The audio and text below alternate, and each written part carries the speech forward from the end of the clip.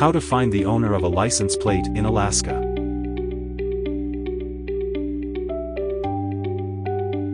If you've ever wondered how to find the owner of a vehicle using a license plate in Alaska, it's important to know that there are legal restrictions protecting personal information.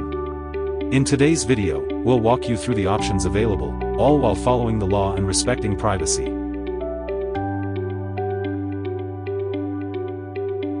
Step 1. Contact the Alaska DMV. The first option is to submit a formal request to the Alaska Department of Motor Vehicles.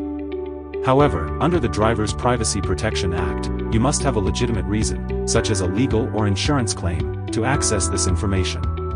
The DMV will review your request and determine if you qualify.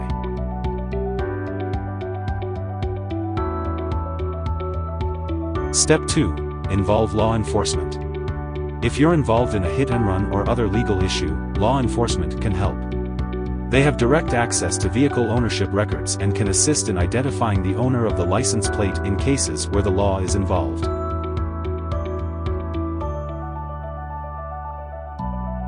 Step 3. Hire a private investigator. If you have a legitimate reason but cannot access the information yourself, a licensed private investigator may be able to help. Investigators have access to certain databases and resources that aren't available to the public, but they must also operate within the limits of the law.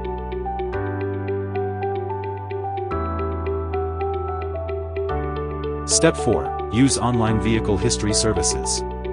While services like Carfax and AutoCheck won't provide the owner's personal details, they can offer important information about the vehicle's history, such as accident reports, title changes, and service records. This can be helpful in some situations.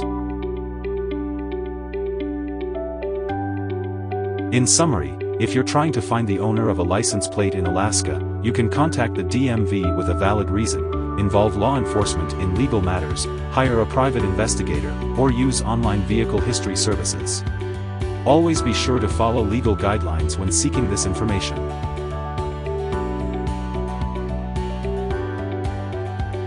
Thanks for watching.